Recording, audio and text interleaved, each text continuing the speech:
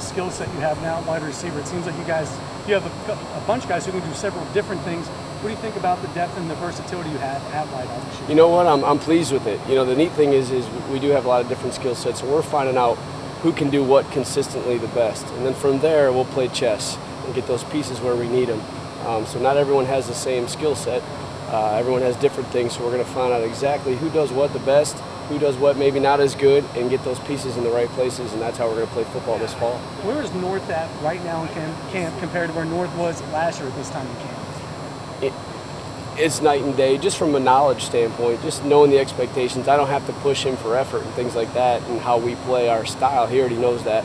Now it's just tweaking all that his skill set, tweaking those techniques and tweaking that mentality, being a better leader, all those things. So he's night and day, which I expected him to be. Coach said there may be an update on Cody Blank today. Is there any update on Cody Blank? Not yet. As far as I know, he had an MRI, and we haven't got the results back. And I'm sure Coach will let you know when we do, because I want to find out as well. Could this be, you've worked with a lot of wide receiver groups before. What makes this group so special compared to the rest you've been with? You know what, they were all special. We'll see. You know, those other ones are in the books. They were productive. They were some of the best in the country at the times I had them. I've been blessed. I have some good players. Time will tell with these guys. Yes, we have the potential. Yes, we have the ability. Do we have the same mentality? Do we have the same work habits?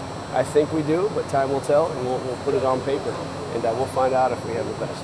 Have they been clicking with the quarterbacks in practice so far? What have you seen from that so far? Up and down right now. Day 3, I think. Up and down. It's a lot different than throwing in the summertime when they're on their own. You know, now it's period 5 or period 6, and they've already done 5 periods of hard stuff. Now we go to routes. So, you know, it's up and down, but I think little by little we're getting more consistent. Guys are getting more comfortable with each other. You can see it. It's just not the consistent level that we want yet. So one day at a time, I think we'll keep getting better. Zach, the competition level at the wide receiver core, how close is that to what you guys want team-wide?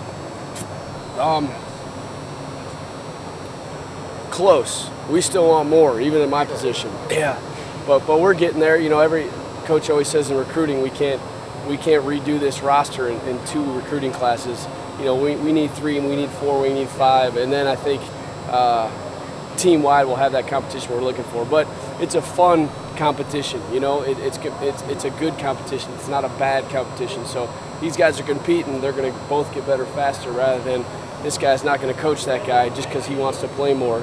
You know, it's a healthy competition, which is what we're striving for. So it's close, not there yet, but close. Sleeping better already this year? I know a year ago you kept joking, or maybe you were serious, that you're getting no sleep because you didn't have anybody to play backup slot or whatever if somebody went down. Right.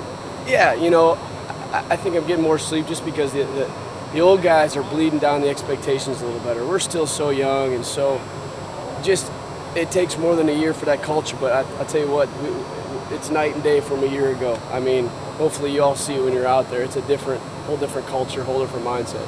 How's Marquez North handling the leadership role as just a sophomore? Good, still growing into it. I'm not sure Marquez is just a natural leader. He's quiet by nature. But you know what? He's also had a goal for himself to be a better leader this training camp.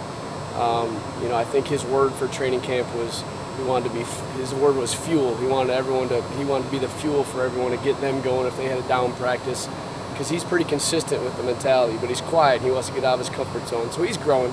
Zach, Josh Smith will maybe kind of be a forgotten guy in your group, but you know, Butch singled him out yesterday for how he's done early this camp. Just what have you seen from him, and maybe what's the next step for him? Well, I have never batted an eye on Josh Smith. I mean, Josh Smith is going to be a very good player here. He's what we're looking for as far as skill set, quick twitch, very, very tough.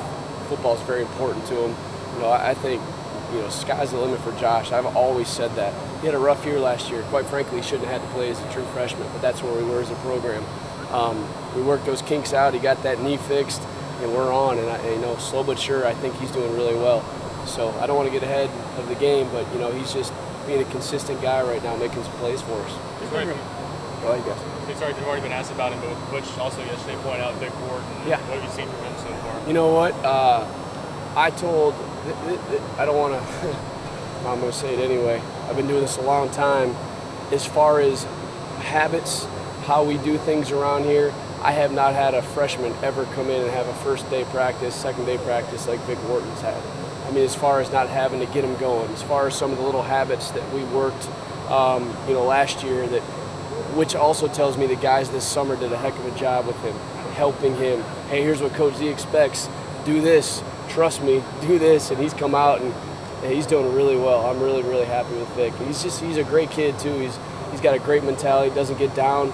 I can get in his rear end, and he's fine with it. He likes hard coaching. He wants to get better. So he's had a really good 3 days. There have been reports the last week or so, a couple schools saying they're not recruiting a specific person anymore because of something they saw on Twitter. So when you're monitoring social media recruits, how can you draw the line between what's just a guy being a kid and what's kind of something you need to worry about? That's a great question, man. I think you should know that kid by, the time you've spent recruiting already, right? I mean, there's red flags not just on Twitter. There's red flags probably while you've been recruiting him. So I think if you put it all together, plus some Twitter, some Facebook, then I think you'll understand. Now, some kids are just knuckleheads. They're 18 years old.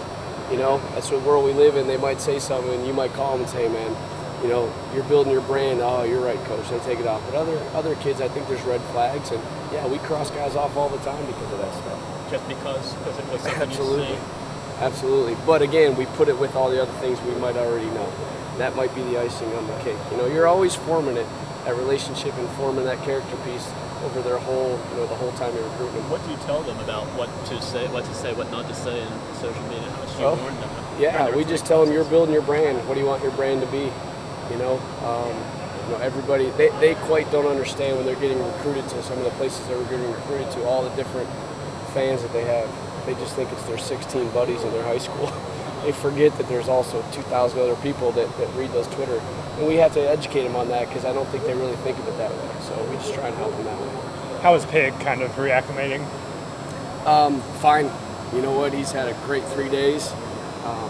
Knock on wood, he's been outstanding. His work ethic has been unbelievable.